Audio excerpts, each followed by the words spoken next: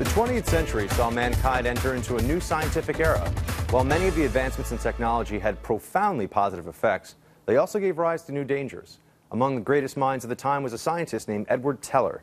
Perhaps more than any other, he is responsible for ushering in a new age of weapons with terrifying power. His name is still shrouded in controversy, and he is the topic of tonight's Real History. If you ask most Americans who's the most important nuclear physicist in the 20th century, I suppose most of them would probably say Albert Einstein, but they would be wrong. The most important nuclear scientist is Edward Teller, certainly for America and maybe for the history of the free world. Edward Teller was born in Hungary in 1908. He had an interest in science from a very early age, studied under one of the great eminent physicists in Europe, Werner Heisenberg. But then, in the 1930s, ended up fleeing the Nazis when they seized power, and wound up as a refugee in New York City, where he met with and worked with a team of other Hungarian refugees who were also physicists, including Leo Szilard. Szilard had typed up a letter that he was going to give to Albert Einstein, encouraging the President of the United States, Franklin Delano Roosevelt, to begin research on using a nuclear chain reaction to create a bomb. Szilard was going to take this letter to Albert Einstein at his summer home in Long Island. There was only one problem, and that was Szilard didn't drive. But he knew Teller did.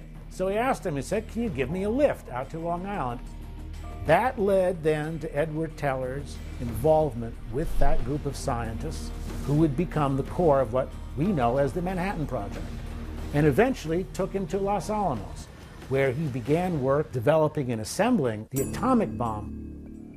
Teller began to realize that the development of a bomb using nuclear reactions didn't have to stop at nuclear fission. The whole idea behind the atomic bomb was that you would set off a chain reaction that would break apart enriched uranium atoms.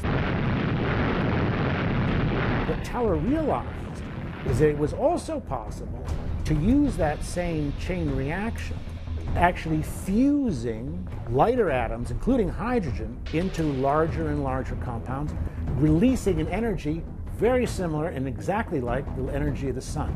And what you would end up with was a bomb whose destructive power would be measured not in thousands of tons of dynamite, but in millions of tons, or what would come to be called the hydrogen bomb. And so it wasn't until after the Manhattan Project was finished and the atomic bombs had been dropped on Hiroshima and in Nagasaki, and the Second World War was over, that Edward Teller was able to take up his ideas once again. And so Teller took himself to the Atomic Energy Commission and urged its head to begin work now on the development of the hydrogen bomb. The Atomic Energy Commission was not very happy about this kind of idea. Remember, this is shortly after World War II. Most people at the time were interested in ending wars, not in building up new arsenals for future wars.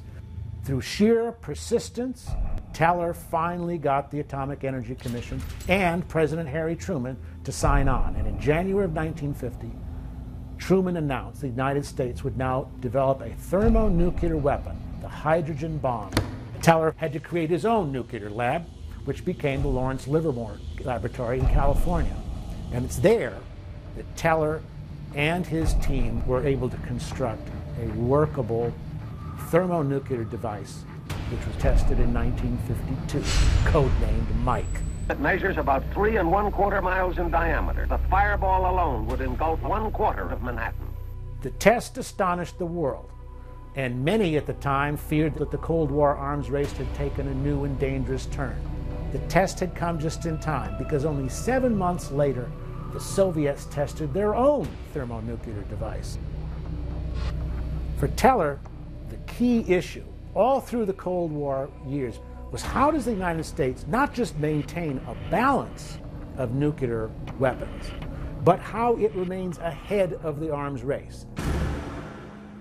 Teller's forthright anti-Soviet stance, his strong belief that America really was morally superior power in the Cold War struggle often got him bad press in the media as well. By the time of the Vietnam War, the criticism of Teller began to accelerate. He was even being branded as a war criminal.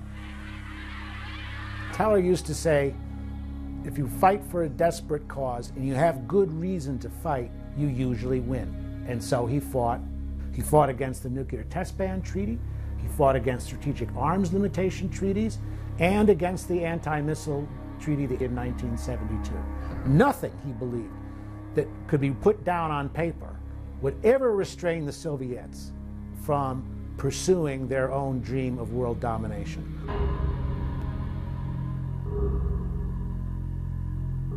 It was with a sense of immense relief that Teller got the news in November of 1980 that Ronald Reagan was going to be the new president of the United States. So in September of 1982, Edward Teller came to the White House for a meeting with Reagan and laid out to him some of the research that his colleagues at Livermore and elsewhere were doing on the use of precision-guided, using GPS systems, missiles, as a way to shoot down incoming ballistic missiles before they entered the atmosphere. And so in 1983, Reagan laid out his idea based on Teller's research, which he called Strategic Defense Initiative. The response from the media and from politicians was immediate ridicule and derision. Senator Edward Kennedy coined the phrase Star Wars. How would this ever be possible?